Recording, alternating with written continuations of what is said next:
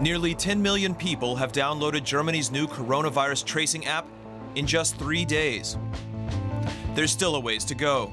Scientists say that 60% of the public needs to use the app for it to be effective. And the government says that buy-in is critical. The app can help to warn contacts of infected persons faster than was previously possible. And every hour of early warning of a threat of infection is a gain in fighting this virus. But as governments around the world track the virus, can we be sure they also aren't tracking citizens? Tracing apps. Can we trust them? Are they effective? And this is DW's COVID-19 special. I'm Stephen Beardsley in Berlin. It's good to have you with us. Can a surge of new tracing apps help stop the virus's spread? We'll hear from an expert in just a moment. But first, let's look at some of those apps and how they differ. Here in China, as the coronavirus spread, the government set out to fight it with the help of a smartphone app. Launched in February, the Alipay Health Code app was the first attempt to slow the transmission rate of COVID-19 by tracking infected people digitally, using information from their smartphones. The app analyzes personal data to assign a color code that either grants users access to or bars them from buses, trains, and public spaces.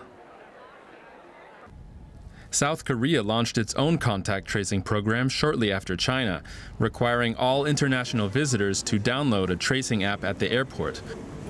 But the country's effort to monitor the virus doesn't rely on this app alone. The South Korean Health Authority also tracks infected people using surveillance cameras and credit card information. Singapore led the way in creating an app that can monitor the spread of the virus without government surveillance. The country's app, Trace Together, uses encrypted and anonymized data to alert those who have come in contact with infected people. Australia has launched its own app based on the Trace Together protocol. In Europe, France, Italy, and Germany launched coronavirus tracing apps this month, prioritizing privacy. The Italian and German apps use a decentralized approach. They don't store users' information on a server, but rather on the users' phones. The French Stop COVID app, however, is centralized. It does store data on government-run servers, but says the data is deleted after 14 days. The UK is preparing to launch an app similar to the French model later this month. The European Commission has called for a common tracing technology across the EU, but so far member countries have been going it alone. Let's take a closer look at France now. They released its app at the beginning of this month, and as mentioned in that report, it relies on centralized data storage, and that is giving pause to some potential users. Michelle downloaded Stop COVID as soon as it was launched. Users who test positive get a barcode they can enter in the app. Stop COVID then alerts other users who they've been in close contact with. C'est un outil en plus qui n'est pas obligatoire. The app is on a voluntary basis and obviously doesn't replace other measures like face masks. But it's one out of several tools that can help protect me and the people I meet. Michelle hasn't tested positive, nor has she received an alert. There are no official figures on how many alerts have been sent out so far. But she still hopes the app will be effective.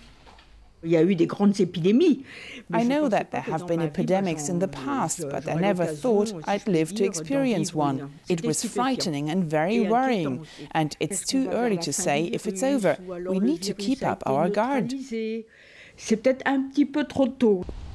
But only about 2% of people in France have downloaded the app so far. Many are concerned the government might use Stop COVID to track people. But Michelle says that doesn't bother her. We are all using mobile phones and being tracked through relay masts. It's very easy to know where people have been at a certain point in time, also through Facebook and Twitter. Compared to that, Stop COVID is not a threat. Michelle hopes more people will use the app and that the COVID-19 epidemic soon becomes a thing of the past. I'm joined now by Ralph Jans. He's the founder of Research to Guidance. That's a consulting firm for the digital health industry in Berlin. Ralph, it's good to have you with us, first of all.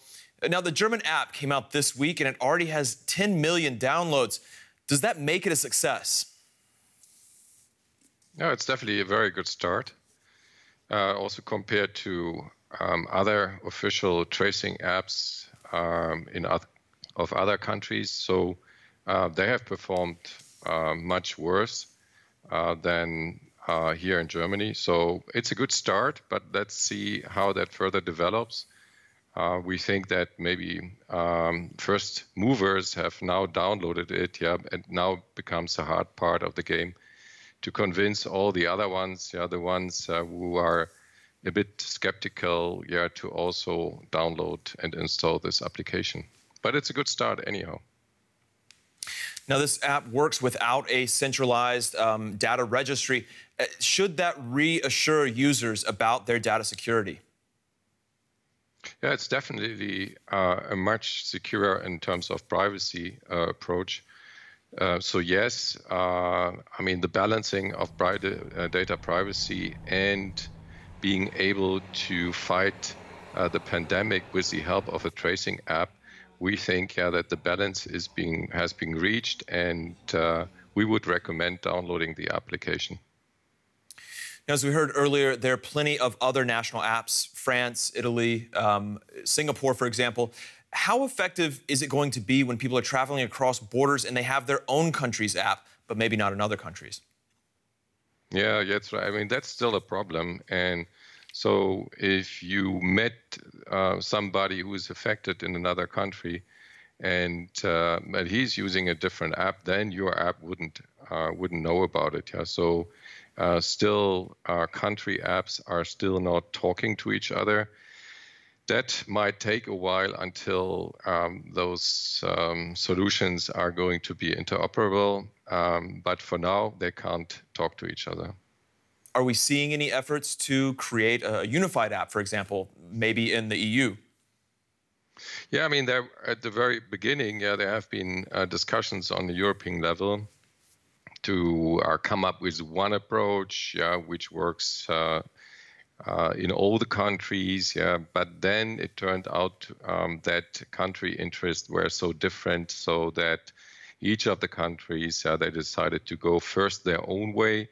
Maybe when there will be a second wave or the pandemic takes longer, then they will meet again and then find ways there to merge and to let those applications talk to each other, but not for now.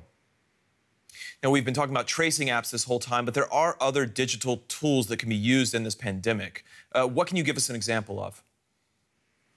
Yeah, sure. I mean, there are plenty, and the tracing phase is just a very, very tiny phase within the overall spectrum of what is available out there. So, I mean, there are hundreds of solutions out there which help to educate the users about their risk of getting affected or of being affected.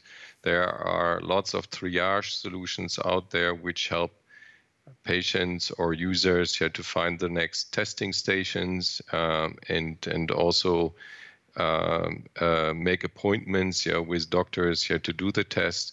Then we have the tracking and tracing phase of this whole pandemic management, and then we come to quarantine management. And during quarantine management, there are also lots of tools which have been made available during the pandemic in a very, very quick way, which allows the patients to manage their health status while being quarantined, either self-imposed or enforced. So there are lots of solutions already out there today.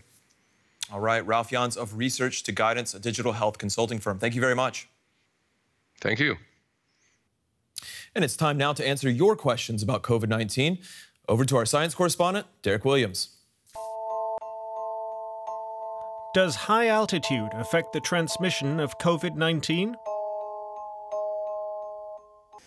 Interestingly, yes, it seems to. When I went looking for information on this, I found a recent study comparing infection rates in low-lying parts of China and Bolivia to mountainous areas.